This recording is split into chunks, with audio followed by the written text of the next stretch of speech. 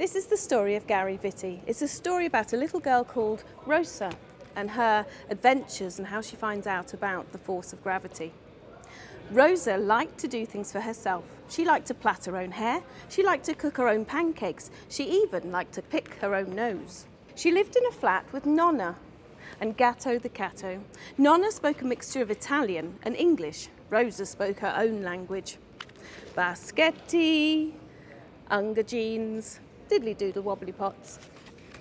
When there wasn't a word for something, she came up with her own. Rosa would say, and flush the toaster, popping in 2 slices of bread and grabbing the lemon curd and sprinkles. Rosa's mind was always busy. Her hands were often busy too, but most of all, she loved to draw. Every piece of paper in the house had something drawn on it. Some of the walls did too. Portraits of Gatto the Catto, designs for ice cream machines, and fish. She drew them all with her giant Napoli pencil. Baschetti is ready, called Nonna one evening. Rosa stopped chewing the end of her pencil and put it on her bedside table. The pencil rolled off and went under the bed. Rosa picked it up. The pencil rolled off again. Table, what is the matter with you? Nonna stuck her head around the door. Nonna laughed. It's not a table, it's just gravity playing tricks on you. Gary Vity, repeated Rosa. Ha! Yes, Gary Vity and a winky-wonky table, chuckled Nonna. Gary Vity. What will she say next? Rosa wasn't sure she liked the idea of Gary Vity playing tricks on her. She picked up the pencil to look for signs of magic or a string. She sniffed it. She drew a big circle on the wall with it. It seemed fine. She tucked it into her unga jeans pocket where Gary Vity wouldn't find it.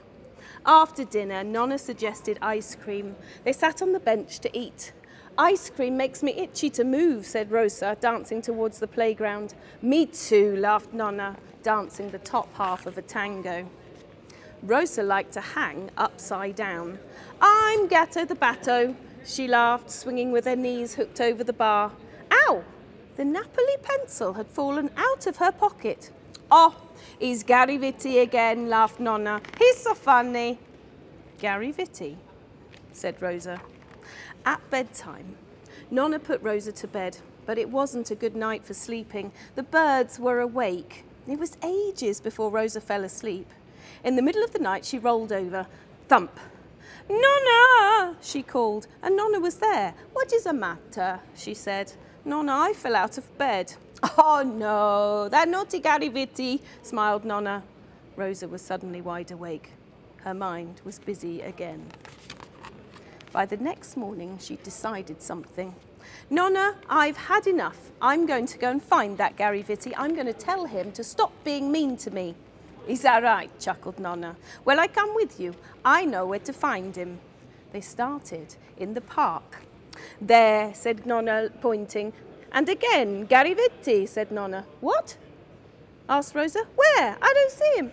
I don't understand. And so it was that Nonna explained about Gary Vity, about gravity. On the highest hill in the deepest sea, the force that pulls us down is gravity. Yes, but what is gravity?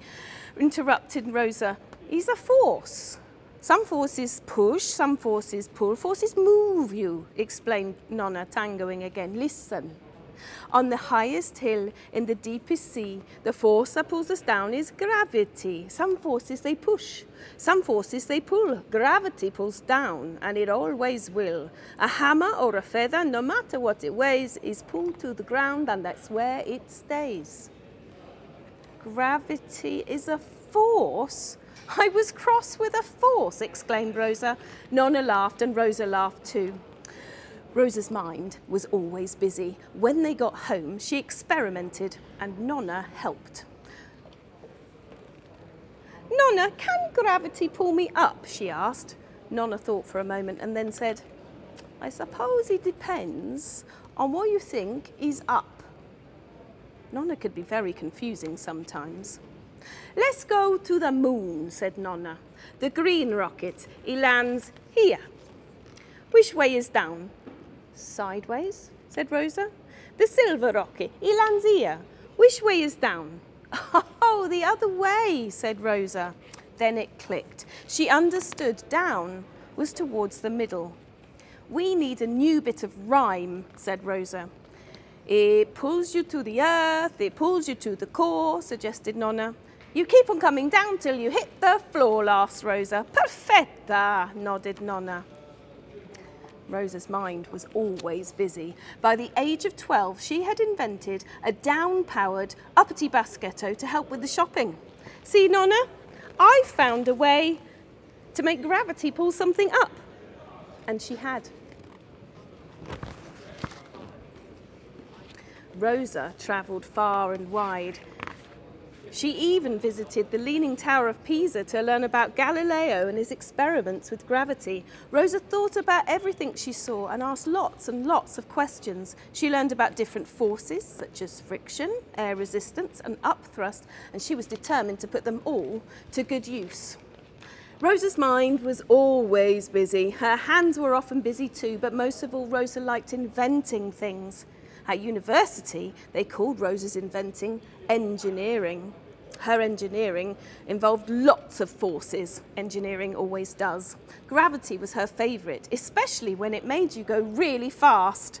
By the age of 30, Rosa had invented a new kind of roller coaster. Sometimes, Nonna said she wished she'd never told Rosa about gravity.